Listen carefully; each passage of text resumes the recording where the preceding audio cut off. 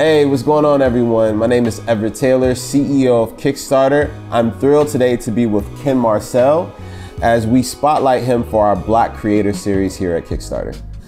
Ken Marcelle is an entrepreneur, barber, florist, and founder of Mat Blak, a haircutting salon, art gallery, and community gathering space in Red Hook, Brooklyn. Ken ran a successful Kickstarter campaign to build out a new location for Mat Blak in Red Hook, Brooklyn.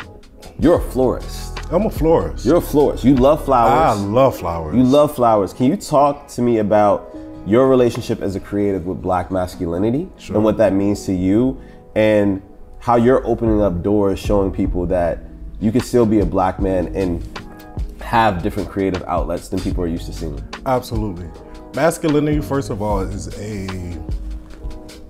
some false narrative that someone who died thousands of years ago came up with, and we are still torturing ourselves and torturing people on the street and now people online because they don't fall in line with what we believe masculinity is. You know, I received a lot of love from both sides of my family. I was surrounded by a community of men and women who did not put those pressures on me. I love to sing, I love to dance, and they allowed me to fill out that space.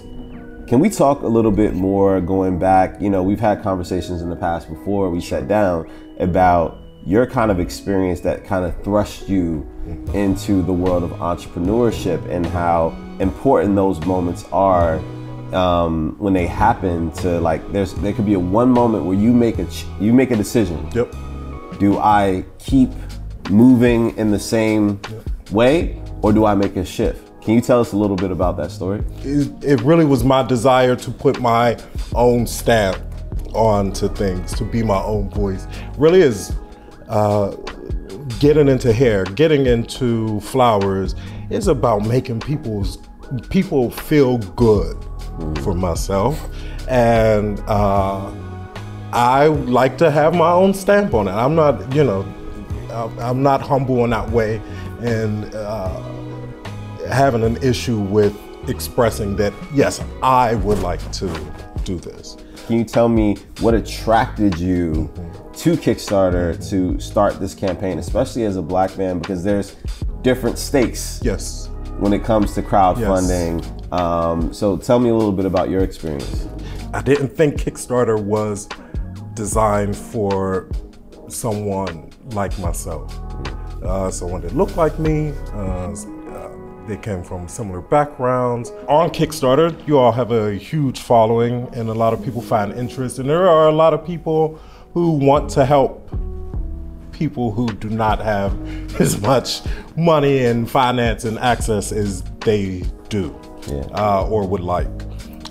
It was a bunch of strangers, a bunch of people that I did not know, who emailed me, who gave me a call, that I bumped into on the street, who were like, yo, the story was amazing. I contributed $500, I contributed $20. Some people said, I don't have any money, but I believe in what you are doing. I felt your heart. And that was the most important part for me. If I didn't hit my goal, yeah, I would have been a little upset. If I got close, I was like, maybe we'll try it again. But I exceeded the goal because I believed in myself. And I know for a fact that I inspired other people to go after their dreams. Thank you, man. Thank you so much for your time. Thank you, we man. Appreciate you. I appreciate you. I want to say that I appreciate you because you are inspiring people that you have no clue, including myself. So I'm very, very proud to sit across from you after watching your videos and digging into what you've been up to and your story. So I also want to congratulate you on your success and wish you the best. Thank you. Thank you again. Thank you.